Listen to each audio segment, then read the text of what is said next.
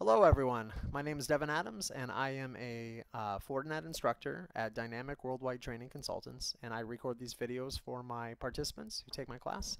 And here I'm going to demo Wildcard Admin groups. So here I'm using the GNS configuration that I showed how to set up in later videos. So if you check out my playlist, you can see how to create your own environment like this. But essentially, this was a feature that was introduced in FortiOS 5.6. It had been around in like FortiAnalyzer, FortiManager for a while, and they finally implemented it in the newest FortiOS. So what's neat about this is that no longer do you have to make individual admin groups. Instead, you can go ahead and point to like a group container or an organizational unit using something like LDAP, and anyone that belongs to that group becomes a FortiGate admin.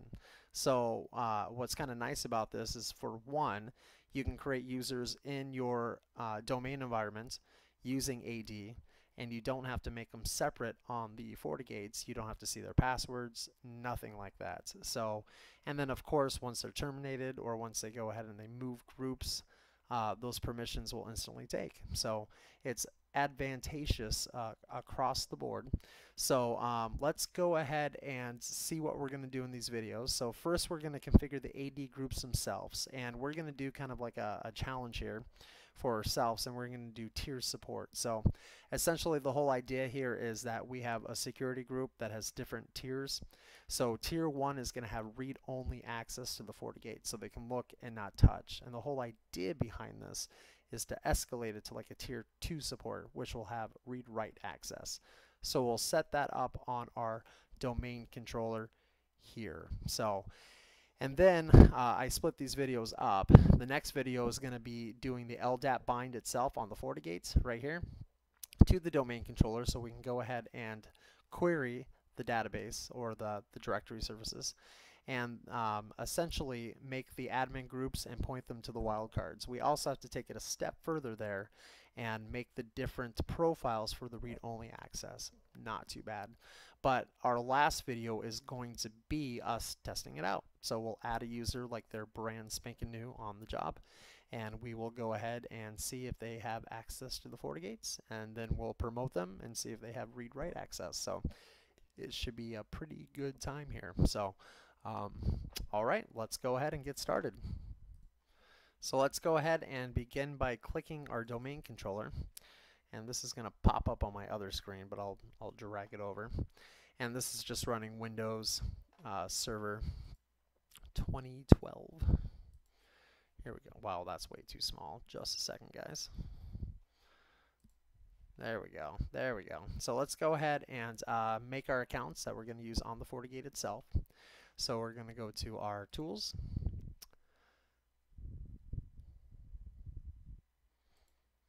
And by the way, I apologize ahead of time. I'm doing all of this from a laptop, so it's not the fastest thing in the world.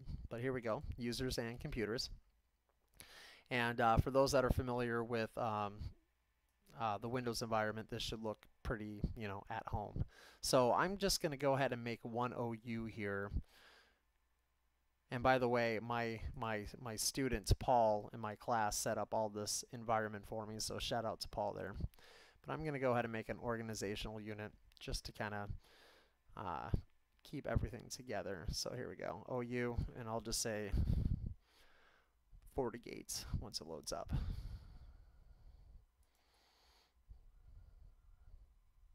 All right, so FortiGate, there we go. And it is best practice, by the way, the bind that's done between the FortiGate and the domain controller really should be its own account. That way, when I get fired, right, I'm not using my credentials to go ahead and do the LDAP bind to the FortiGate. So I'm going to make the FortiGate 1 its own account, and it only needs to be an admin, or not an admin, I apologize. It only needs to be a domain user to go ahead and do that bind. So that's what I'm going to do right now. Let me go back to my domain controller. So I'm going to go ahead and make a new user here, and I'll just call this FortiGate 1,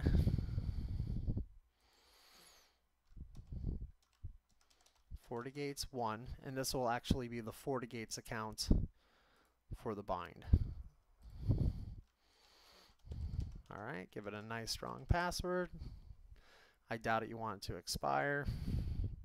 And this is what it's going to do to set up the LDAP connection. And then the next thing we're going to want to do is have two separate groups. So one group is going to be called FortiAdmins 1, and this is going to be our tier 1 support group, right? And then we're going to make another group and we'll call it FortiAdmins 2, and that'll be our tier 2 support. So, and then once we do that and we make a user, and I guess we'll just go ahead and do it right now. In fact, we already have a user set up for us. I believe here in tools, right? We'll just use Devin here, and I'll make him a part of that group. So I'll say he's a member of my tier 1 support just for fun. So FortiAdmins 1. There we go. Just so we have someone to test out when we're doing it. So basically what we've done so far is make one group that says FortiAdmins 1, another group that says FortiAdmins 2, and then the FortiGate account itself that's going to do the LDAP bind. Alright, so for right now, actually that's all we're going to do, and we are all ready to actually get on the FortiGate and start configuring it. So in the next video, we're going to configure the LDAP bind, and also what we need to do on the FortiGate to point these admin groups to the FortiGate. So once again, the whole idea here is to essentially have someone, get hired, be placed in a group, and they instantly get access to the FortiGate based off of their support level. So when we return, we'll go ahead and go forward and play on the FortiGate. So thanks a lot, guys.